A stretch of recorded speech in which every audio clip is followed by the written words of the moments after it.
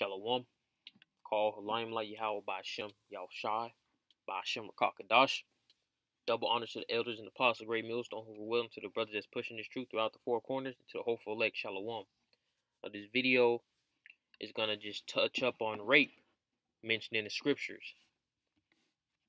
Straight to the point, and I'm going to start off in Deuteronomy chapter 22, verse 23. If a damsel, which is, let's just go into the Strongs for that word damsel right there, all right?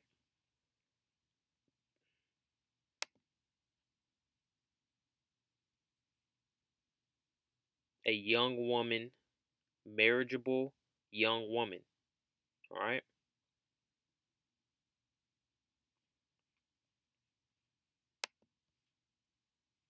A marriageable young woman, that's a damsel, all right? Where was at? We was at 23. If a damsel that is a virgin, all right, so she hasn't had sex yet, all right, be betrothed, which is pretty much engaged, and sex itself is marriage, all right? So marriage is not putting on a ring and a priest tells you to do your vows or whatever. That's not marriage. That's actually paganism. Marriage is when your penis enters a woman's vagina. That is marriage. Biblical marriage, all right? Which is true marriage. And betrothed is leading up to that point. And of course, they have ceremonies for that, because once you have sex with a woman, you're supposed to be together forever or until one of them dies, right? If a damsel that is a virgin be betrothed unto a husband, and a man find her in the city and lie with her, then ye shall bring them both out into the gate of that city, and ye shall stone them with the stones that they die. The damsel, because she cried not, being in the city, and the man, because he hath humbled his neighbor's wife. So thou shalt put away evil from among you. So if a man goes up to a woman and he pulls up on her, his intention is just to have sex. Now it becomes rape when she, all right, doesn't want to have sex with him. So if you're in the city, of course, if she doesn't want to have sex with a man, she's going to ask for help. She's going to be screaming. And you're in the city, so there's people around to hear it. So if she's not screaming or anything like that, that means it wasn't technically rape, because she wanted it. That's why they're both being put to death here. This is verse 25. But if a man find a betrothed damsel in the field, and a man force her and lie with her, then the man only that lay with her shall die. So this is the woman getting raped. And the woman's all good because she got raped, all right? But the man will die because he just raped a woman. That's not a lawful thing to rape a betrothed woman, right? Or a woman that's already married. But unto the damsel thou shalt do nothing. There is in the damsel no sin worthy of death. For as when a man rises against his neighbor and slayeth him, even so is this matter. So if I pull up on the neighbor and kill him, right? For he found her in the field, and the betrothed damsel cried, and there was none to save her. Because you're out in the forest, the wilderness, there's a very, very high chance that nobody's around to hear you scream, all right? And even if they do, they won't be able to pinpoint it. For he found her in the field, and the betrothed damsel cried, and there was none to save her. All right, this is verse 28. If a man find a damsel that is a virgin, which is not betrothed, and lay hold on her, and lie with her, and they be found, then the man that lay with her shall give unto the damsel's fathers 50 shekels of silver, and she shall be his wife, because he hath humbled her, he may not put her away all his days. All right? A man shall not take his father's wife, nor discover his father's skirt. So, if a man, all right, gets a woman that's not betrothed, so she's not engaged, and she's a virgin, so she has no man, period. No man. She has no man, all right, that she's have any type of relationships with. If he rapes her, that's lawful, all right? But he has to pay 50 shekels of silver, and he can't put her away. And now a lot of people are not going to accept this, all right? Because we live in a society where women are put on a pedestal, feminism, so on and so forth. But women are almost like a commodity, pretty much. They're pretty much a commodity, a commodity. They're objects for men. Men are above women in every aspect. All right? Besides wickedness, of course. I'm going to reread that again. This is verse 28. If a man find a damsel that is a virgin, which is not betrothed, and lay hold on her, it's going into raping her, and lie with her, and they be found, then the man that lay with her shall give unto the damsel's fathers 50 shekels of silver, because fathers, a woman belongs to her father. Now, and then the father picks a suitor for her, that woman, to be with. The father picks the man. All right, that's typically how it works. So, but if this is breaking down slip ups, how do you handle slip ups in this? You know what I'm saying? So if a man, I'm gonna repeat it. If a woman, virgin, not betrothed, she's pretty much single. She's single. She's not seeing nobody. And if a man pulls up on her and he rapes her because she didn't want it, but he still got it in anyway, rape, right? Just plain out rape. He has to pay the father 50 shekels of silver, and I think that in today's, when you transfer it, I think it's like $400. I think I may be off. I think it's about $400 or $500. That's the equivalent of 50 shekels of silver.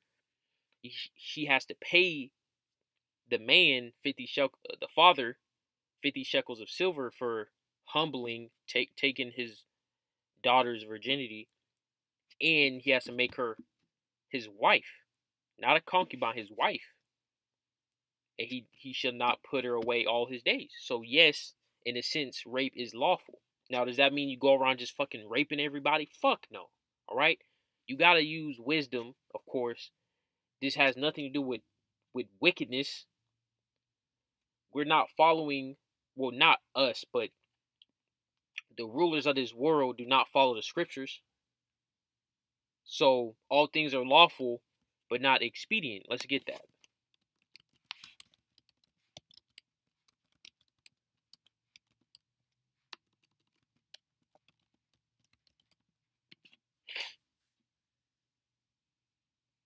1 Corinthians 6 and 12. All things are lawful unto me, but all things are not expedient. All things are lawful for me, but I will not be brought under the power of any. So yes, this is goes against the grain of what we grew up on, but it's the scriptures. The scriptures are absolute. We can't have our feelings tied into these precepts. All right, because people, I've seen a lot of brothers, when I started learning the truth, kind of feel some type of way about this, especially other people that try to scoff at the men of the Lord. They try to bring this up, and I seen it was one guy, I think his name was Polite. He understood this, and then he was pretty much saying fuck the Bible or something like that. He was saying he understood it like it's talking about rape, and then he was like, okay, and then he said, what did he say? Word for word, he was like, okay, now that the Bible pretty much justifies rape, he was like, so why are we reading the Bible, or why are we upholding the Bible? Pretty much saying fuck the Bible. And I think he has videos of him fucking using Bibles as target practice. All right.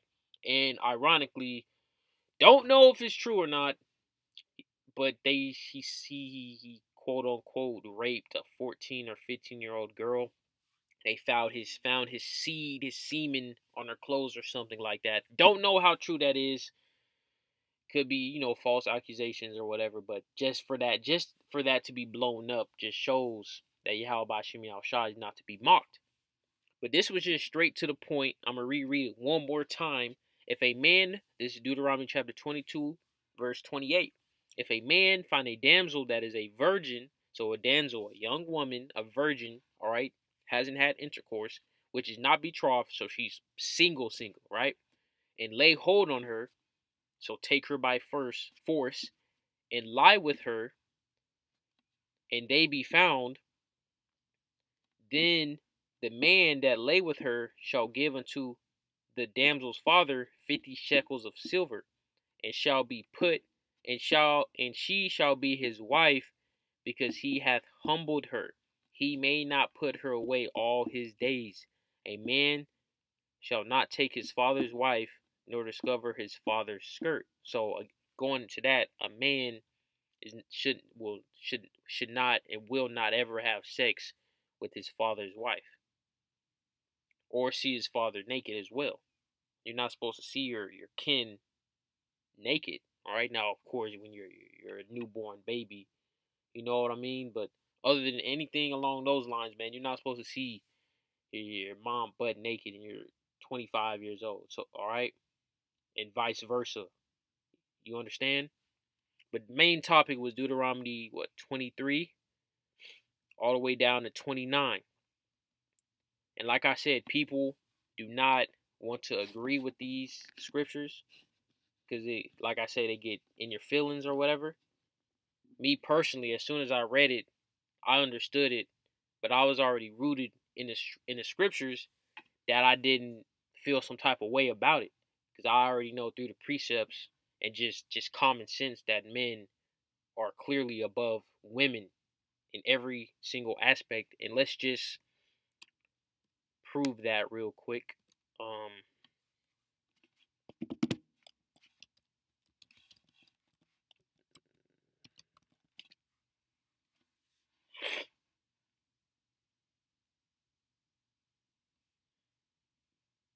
This Colossians chapter 3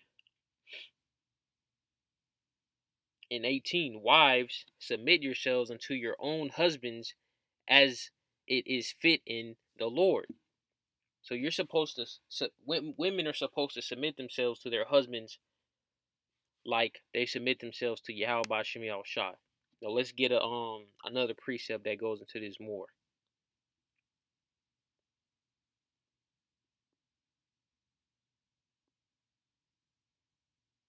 Ephesians 5 and 22. Wives, submit yourselves unto your own husbands as unto the Lord.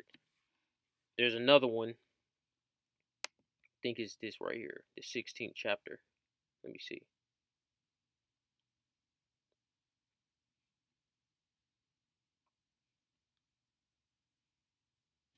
Give me a moment. It's another one that just perfectly breaks down the rank.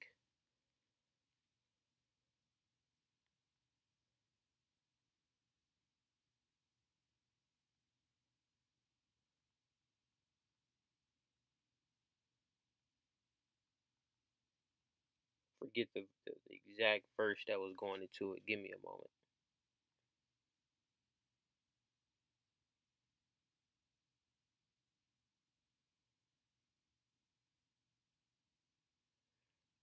Ephesians, the 5th chapter. I would think it was already on. I thought it was. Could have sworn there was another one in Colossians. Let me see.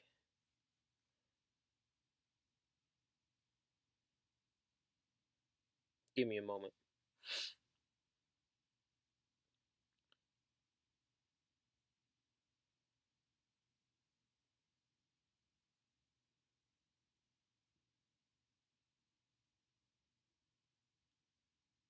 All right, I'm gonna start at Ephesians chapter 5, verse 22. Wives, submit yourselves unto your own husbands as unto Yahweh by Shem Yahushua. For the husband is the head of the wife, even as Hamashiach is the head of the church. So as Yahushua is the head of the Israelites, which are the church, all right? That's the same type of order as a man for a woman. So the woman has no authority over a man. But in this society, you got the goddamn devil ruling, and he has pumped up the woman, and you see how that has affected the dating market, so to speak, in households. Like women go around just sleeping with everybody.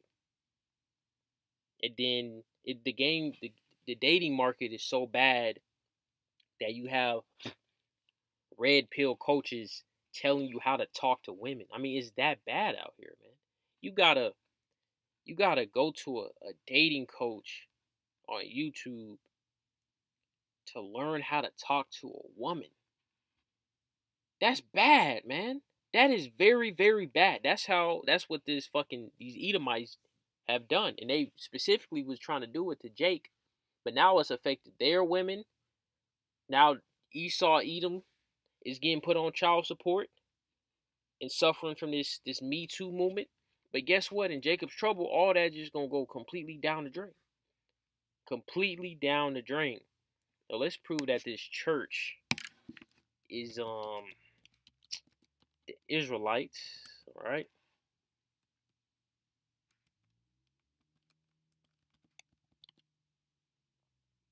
Acts 7:38, that is he that was in the church in the wilderness with the angel which spake to him in Mount Sinai, and with our fathers who received the lively oracles to give unto us. So that's the churches, the Israelites.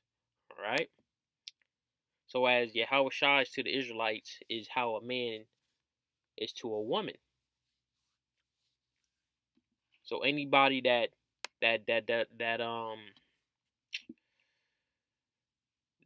anybody that disagrees with anything I just said, you do not believe the scriptures. That means the spirit of Yahweh Shem Shah is not on you. Look at this, man. It's glitching. I don't even know. I mean, that's Satan right there, man. Like, it's just, and it only does it on a blue letter. This does not happen on any other website or anything else I ever do. It's just always this. You see what I'm saying? I mean, look at that. I'm in that off right there. Shalom.